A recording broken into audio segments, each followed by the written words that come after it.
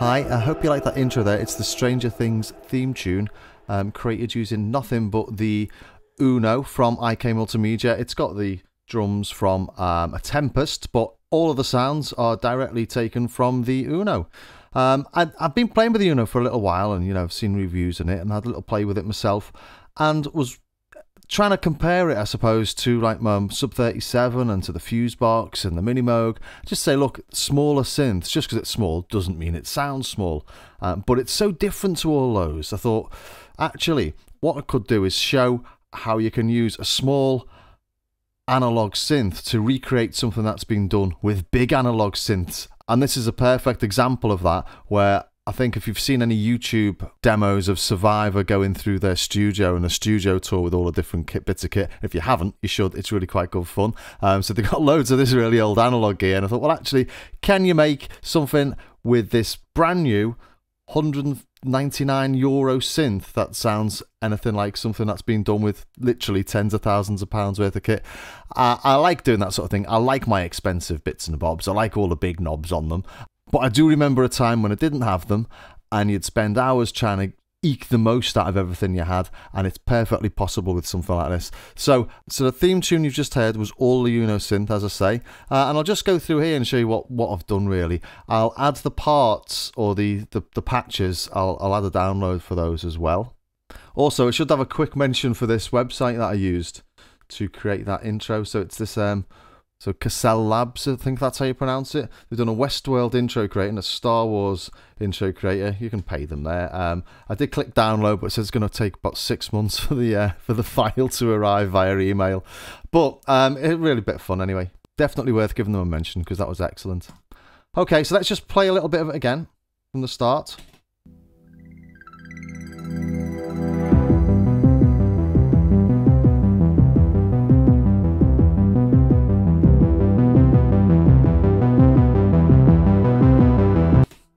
So this is absolutely covered in Valhalla Shimmer, and if I go through these, if you look at my channel strips, you'll notice I've got Valhalla on most of them. It's because effectively I've used only a few sounds, but I've recorded them on different occasions. So I should really have used the Valhalla Shimmer as a send, but I haven't because I'm an idiot. Okay, so just looking through these quickly, I've got the Tempest. There's a high ARP in that intro, followed by the main ARP, which everyone knows, and then we've got sort of in blue here is a standard sort of just, it's an E minor chord. Then you've got the main bass, and then you've got these sort of choral sounding chords on top. Now the actual sounds I've used don't sound like choral sounds. I'll play them for you in a minute, but I think it's the shimmer reverb that they've used to create that effect. I don't think they used anything FM or anything wavetable, so they have used standard analog oscillators to do this, I think, from what I understand. So this is probably how they did it. And then there's a few little lead line noises that pop in, and then down in purple here is all the sort of sound effects. So it's really sort of 1, 2, 3, 4, 5, 6, 7 parts plus effects. So let's run through them quickly. Kick drum. So that's just an 808 style analog sound from the Tempest, and I've just tuned it to match the Stranger Things tune. So the first little sound that we have here is this intro arpeggiator. I'll just take the effects off it.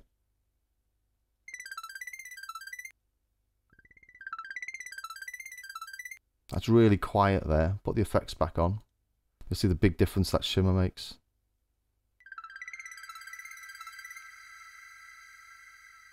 It's beautiful, isn't it? So just a funny little pingy noise, I suppose. And it's doubled up from 16s to 32s.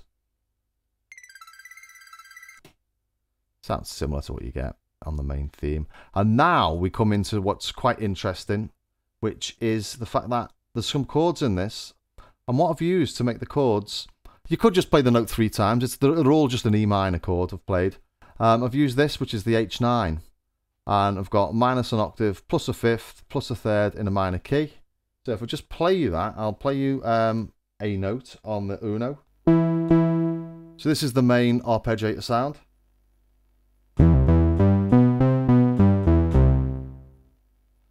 And if I just turn this on active, I'll just show you the sounds coming in over here on the UAD Apollo.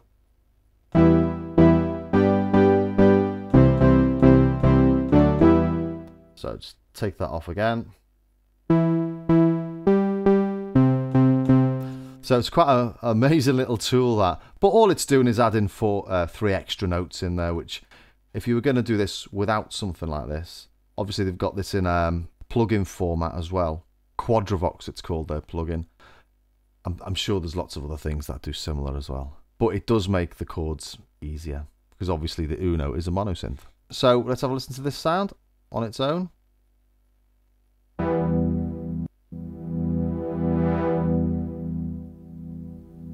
Just a standard PWM chord, as I said earlier. Coming back to these choral sounds now.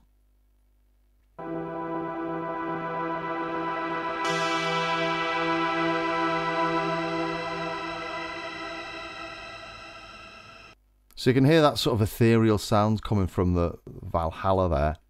And just take that off. And these will sound really lame, I suppose, in comparison. But that's, you know, that's how you build a track.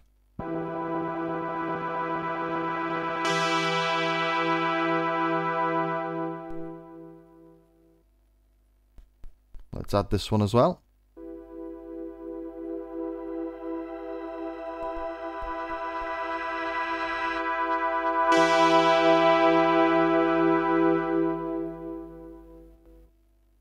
So if we put all that together with the Valhalla, you'll get the idea.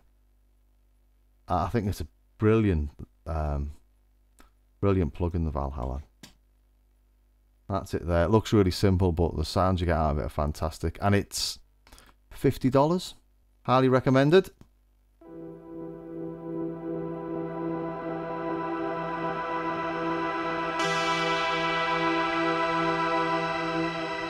So you put that in the context of the track.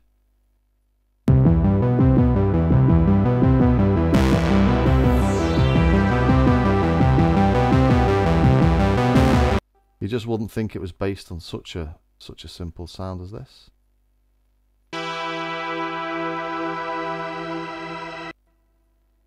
Keep on forgetting which one I've got turned on and off. Anyway, the main arpeggio. I've got a little plate on there, and I've got a little bit of the shimmer as well. I don't know why I put the shimmer on. I don't know if maybe I could do without it.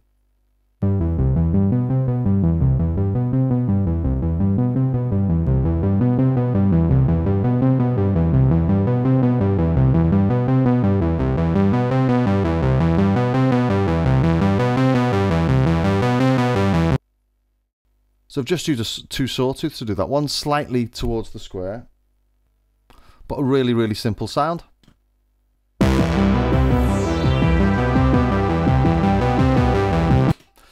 So on top of that, we've got the main bass. I think this is 2 oscillator again.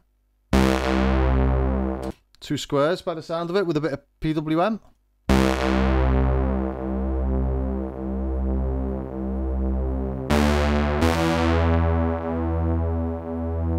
And at the end, that comes in an octave lower.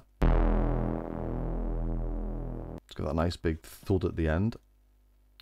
And then we've got all these little sort of, I suppose they're like a lead line, really. Should we play these?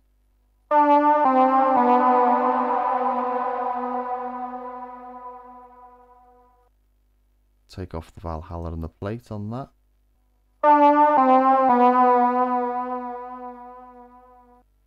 That's another simple. All the sounds on this are really quite simple, which I think gives it its sort of 80s feel, its sort of retro feel.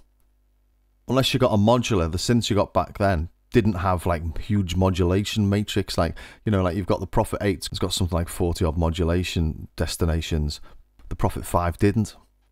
Yeah, so that sound there is just 2 pulses, quite thin pulses, with a little LFO on the pitch. Put it into the mix.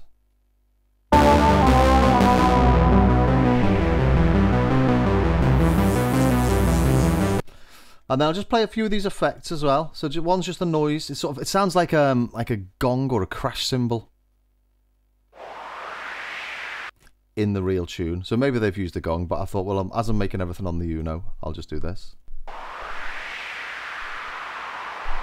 Again, very simple, and there's a little pitch bend sound in there as well.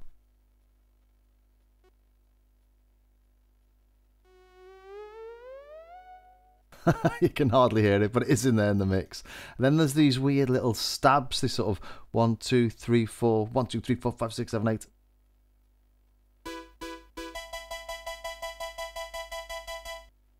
Again, very quiet in the mix, but they are there. And a small, I think that I've used the band pass filter on the Uno for that, and on this I've used the high pass. So put all that together for this middle section.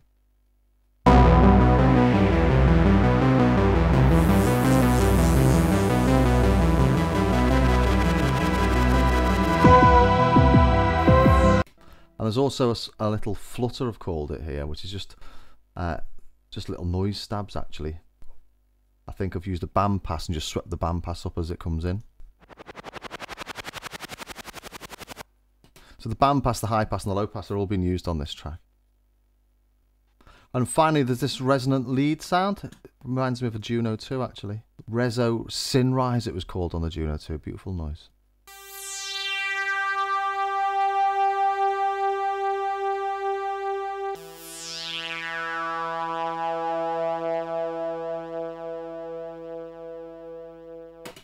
And that's about it. It's really simple, but really nice, really effective.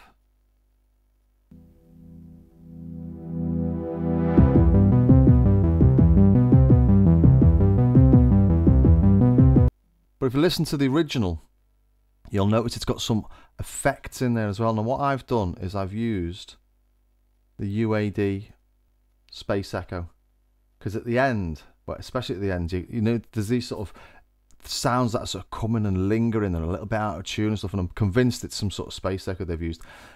If you try and produce things exactly the same, so you're trying to produce a sound from a 40-year-old oscillator on a 40-year-old synth going through a 30 or 40-year-old effects unit, it's essentially a pathway to madness. So this won't sound identical to the actual real thing, but it's using similar effects, and that's where at the end we get all these sort of, it sounds a sort of washed out but tough, if that makes any sense.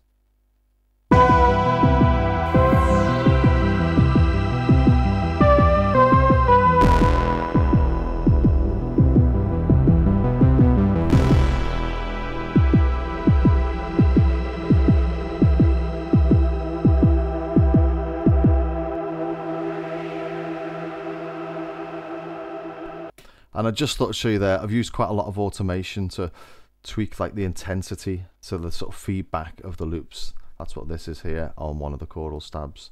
So we go into this Roland here. I think when the original track's been made, they'll have been sitting there tweaking their effects live.